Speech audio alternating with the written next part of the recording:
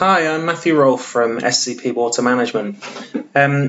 We've just been given access to a video of a recording of a camera inside a rain block attenuation tank. You may have seen our rain block inspect crates, which enable attenuation tanks and soakaways to be accessed for inspection and maintenance purposes. And we've never had any video footage before from inside the tank, and so I'm going to share that with you here today.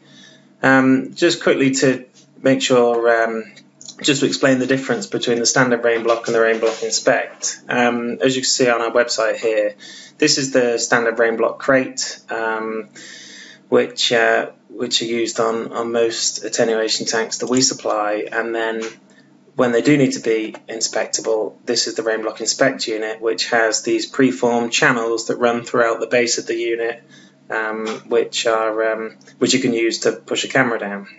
So on this video here,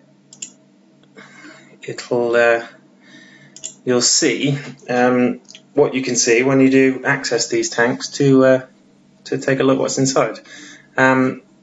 So this will become more clear as we go on, but this is inside the manhole chamber, which is connected to the tank. So there'll be an access shaft or manhole chamber with a length of pipe connecting from the chamber into the tank. That's what this length of pipe is that the camera's in now. So you can see down just about into the where it meets with the crates. You'll see these green parts. Those are the preformed channels in the bottom of the crates that the camera travels along.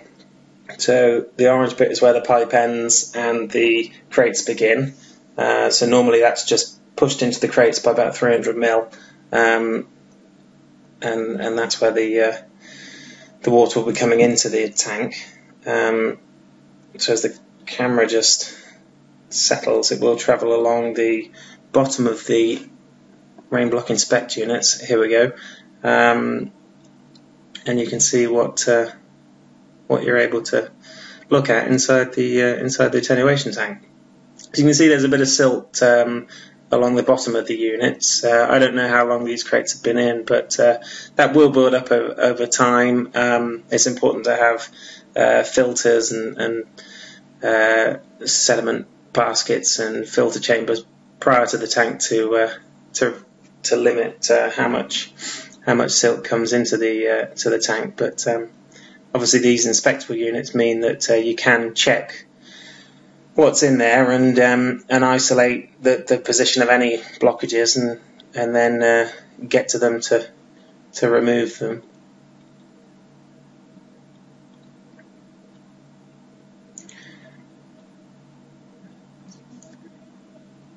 So you can either put the rain block inspect crates throughout the whole base layer of the tank, or just in several rows in both directions, so that with a camera you can see throughout the tank to check all parts of it.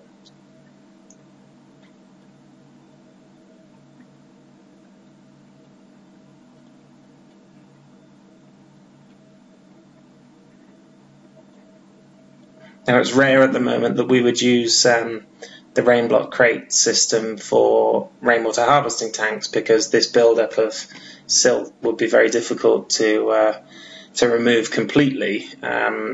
Whereas with an underground tank, it's possible to clean the whole thing out and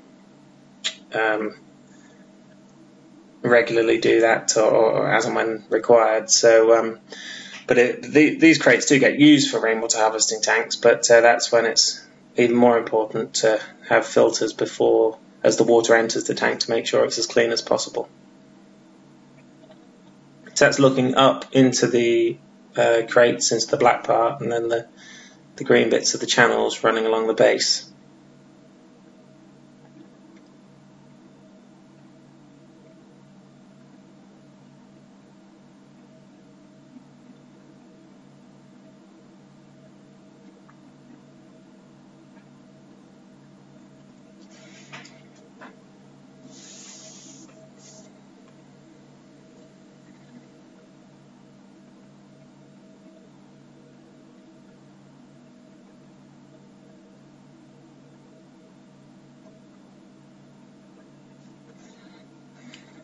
I'll just fast forward along here because it's much the same throughout, but you get the impression what's visible and why the blocks work well.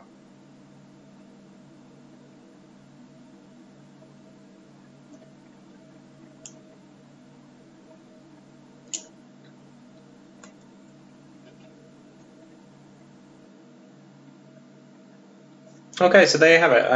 I hope that was useful. I hope it's of interest, and if you do require any further information, please contact us at SCP Water Management or take a look on the website at scpwatermanagement.co.uk. Thank you.